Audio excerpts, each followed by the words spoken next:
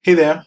In this video, we're going to take a look at the Filepicker widget, and we're going to see some ways in which you can configure it and some options that are valuable to you. For us to get started, I am going to head over to the widget section, and I'm going to drag in a Filepicker widget into the canvas. The first option we have here is to specify the label of the Filepicker widget, and this is the text that shows up in the Filepicker widget. So for example, updating this to say upload files, we can see that the text I specified here is shown immediately on the Filepicker widget over here.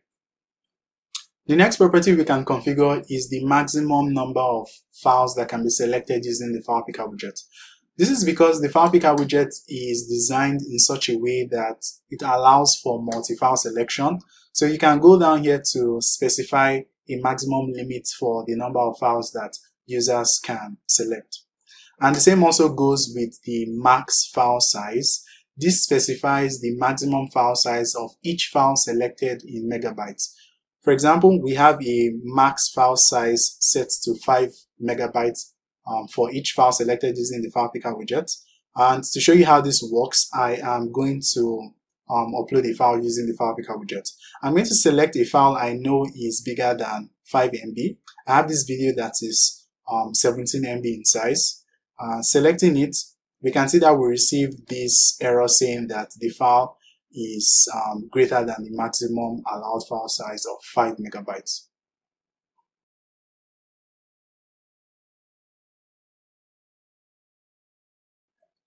And we can also go ahead to configure the allowed file types. So we can specify which file types we want to be selectable using the Filepicker widget. And if an option you have in mind is not supported on this list by default, you can go down to the JavaScript mode and supply an array of valid file extensions that you want to be supported by the Filepicker widget. We can also go ahead to specify the data format of the Filepicker widget. We have the base64 encoding, we also have the binary encoding and the text encoding. We also have the ability to set the required field of the Filepicker widget to be true. This is designed to be used in conjunction with a form widget. And when this is set to true, it disables form submission until the user actually goes in and selects a file using the Filepicker widget.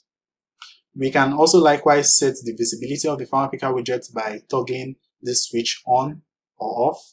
And we can also set the disabled state of the Filepicker widget. You can drill down to write JavaScript in any of these cases to conditionally enable these properties whenever you want to. And for the actions, we can trigger an action whenever a file is selected using the Filepicker widget. So whenever a file is selected in the Filepicker widget, we can choose to call any of these predefined actions that we have on the list here, or we can go down to JavaScript mode and write any custom logic we want to be executed whenever a file is selected using the Filepicker widget. Lastly, I'd like to show you how to access the properties of files selected using the Filepicker widget. So to get started, I am going to select a file. I'm going to be selecting an image file, and I'll click on the upload file button. And then I can go ahead to access the properties of the file I have selected in the Filepicker widget. So to show you how that is done, I'm just going to demonstrate this by bringing in a text widget. And for the text property of the text widget, I'm going to be reading it off of the file I have selected using the Filepicker widget. So I am going to select the name of the Filepicker widget, which in this case is Filepicker1, and we have the files array. This is an array of all the files selected using the Filepicker widget. But since in this case we just have one file, so I'll be accessing the first item, which is the only item in the array. And then I can go ahead to read properties from the item selected on the Filepicker widget. So I can read the data property, and here I can see the base64 data of the image I selected using the Filepicker widget. And heading back to the text widget, I can see it's being displayed here. I can also go ahead to read information about the name of the file selected using the Filepicker widget. And here I can see the original name of the image I selected just now. And I can also go ahead to read the type of the file selected. Here we have an image/PNG image selected on the Filepicker widget.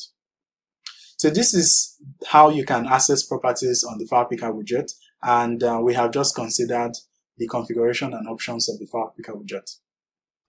So this has been the Filepicker widget, and I hope you found this video helpful.